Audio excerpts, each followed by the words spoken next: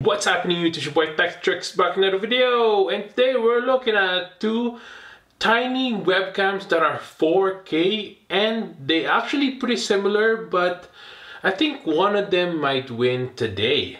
We're gonna do another showdown, and this is the webcam from OBSBOT Tiny 4K right here, and the Insta360 link. Comment below which one you think won, and which one would you choose? So here we go. First things first, make sure to subscribe to my channel, hit the like button if you want to get one of these. I'll link this down below, so go ahead and check that out. When looking at the prices here, Insta360 link is actually cheaper by $40 compared to the OBSBOT Tiny 2. So let's go ahead and open this up and see how well it does. Here we go. So this is the Insta360 link AI powered 4K webcam. When you open it up, as you can see, nice packaging by Insta360. It comes with this webcam inside.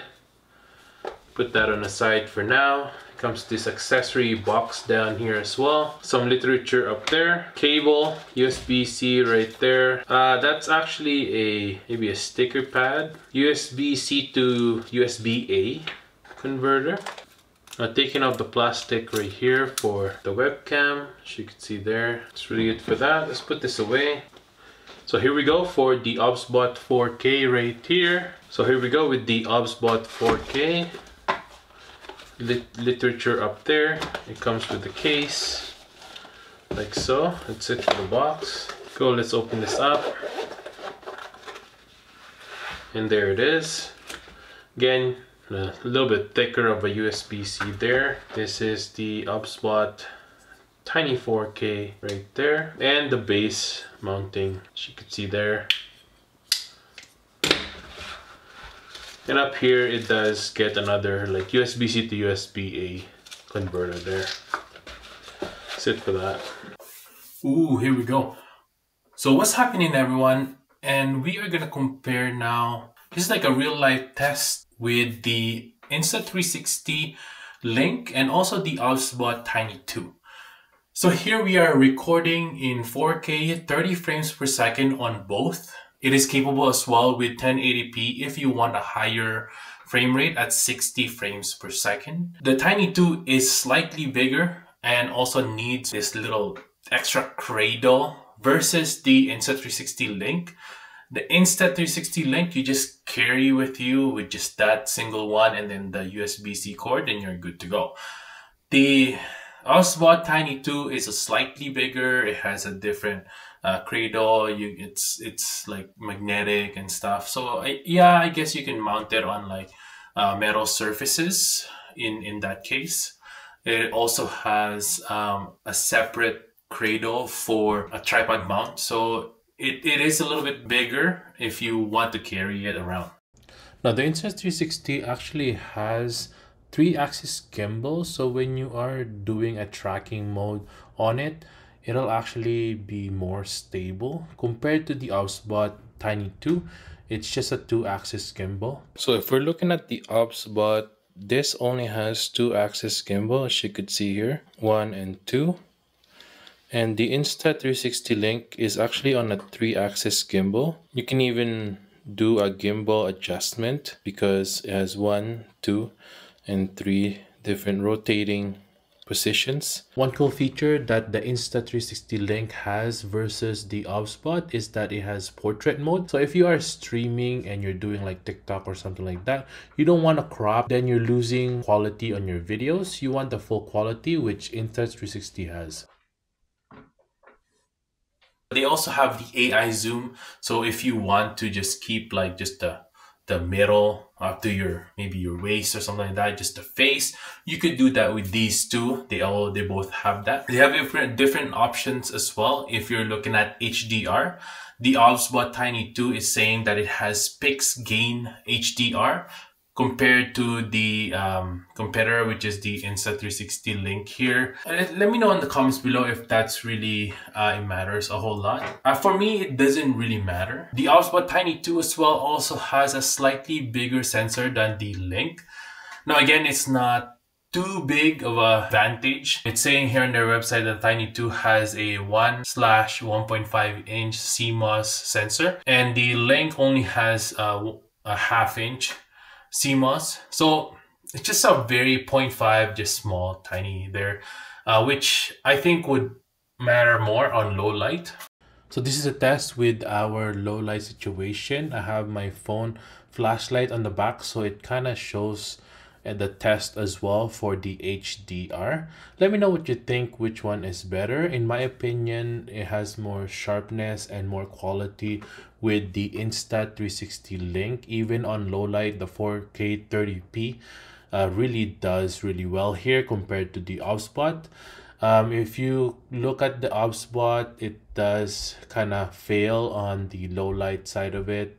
Even the tracking and the autofocus starts to fail on the OBSBOT. Here's another test for the HDR. If you're sitting on a window right behind you, as you could see here, washed out on the OBSBOT Tiny 2, but you can still see the background on the Insta360 link. But also here, if you're looking at the samples on the videos, as I'm just comparing right now, the OBSBOT Tiny 2 has a more contrasty look.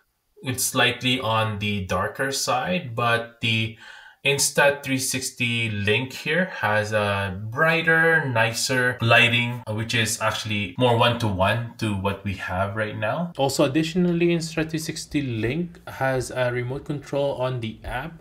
So it's very intuitive. You don't need any other device. You can just pull out your phone and you'll be able to control your link with your phone. Now, it's also saying here that the OBSBOT Tiny 2 has a 4 times faster focusing. It also has all pixel autofocusing or manual focus. Let's test that out right now. I'm just gonna pop up something on there and see how well it does. Let's see here. Well, once again. So as you could see, Insta360 link offers faster and more accurate autofocus. Now, OBSBOT also has this like beauty mode that you can find right here. For me, it doesn't work as well for the most part. I don't really like it. See, look, it makes your face kind of weird looking. So I don't like that at all.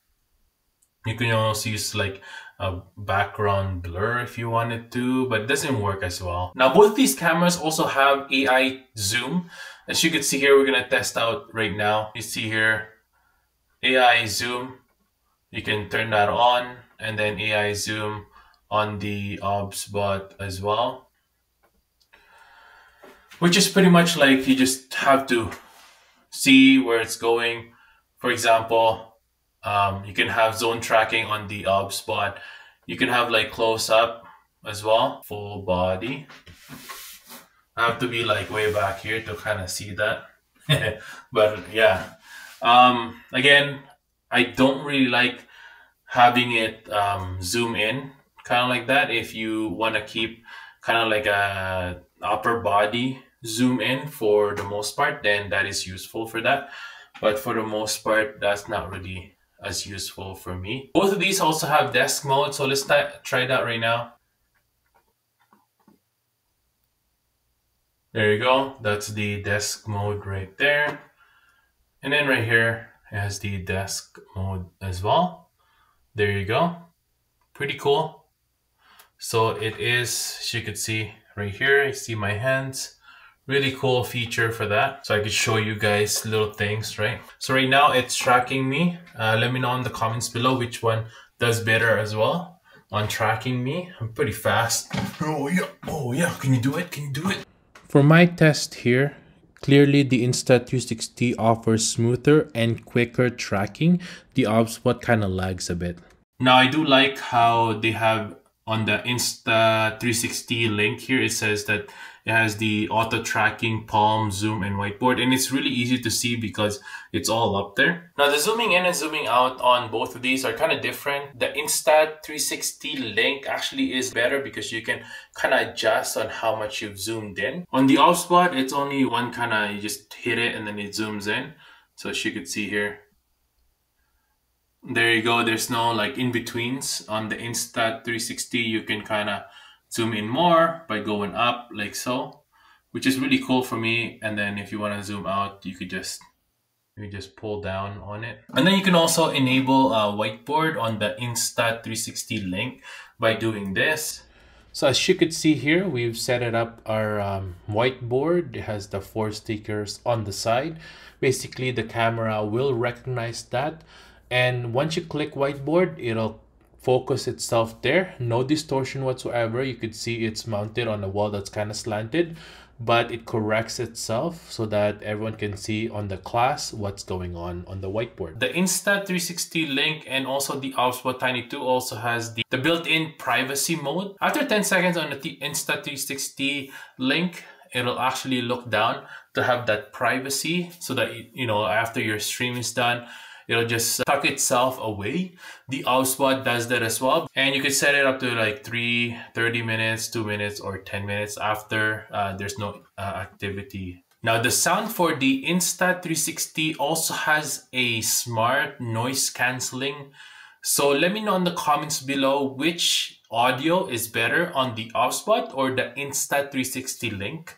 Now it is pretty quiet here, but the audio, the mic that is built in is really important as well, so you don't have to set up a mic separately. Let me know which one is better, the OBSBOT or the Insta360 link. And that's it for today, everyone. Thanks for watching. I hope I was able to help you on your choice on which one is the best, Insta360 link or OBSBOT Tiny 2. Personally, I like the Insta360 link just because of how small it is and how less of a, you know, if you're traveling around, it's so much smaller and you can carry it around with you. The OBSBOT has this case, it's a little bit bulky. You can't just like toss it somewhere. You gotta bring the case with you, which makes the whole package kind of bigger. I had a problem with OBSBOT Tiny 2 just right now when I'm recording this video, that it kind of flickers, it slows down, it kind of lags a little bit on the OBSBOT Tiny 2, which I don't like. I'd like to just plug it in, plug it into my computer, my MacBook, and just work with it, and it's just good to go. The Insta360 link just works, and I didn't have any problem setting it up at all. I actually tried to update the software on both of these, and the Insta360 program actually was able to do the software updates right away without any problems whatsoever. You just download it from their app and you're good to go. The OBSBOT had a couple of problems. It didn't want to like update or anything like that. For me, that's a really crucial part of like a device, just because you just want to use a device without any problems. You don't want to do like manual updating or anything like that. That's something that normal users would love to have. Just anything that is plug and play and it just works, that is amazing. So definitely I would give the win to the Insta360 link. But let me know in the comments below if which one is better for you. Maybe you're okay with the OBSBOT Tiny 2, or maybe you're okay with the Insta360 link as well. So that's it for today, everyone. Subscribe to my channel, hit that like button, and I'll see you guys next time. Peace.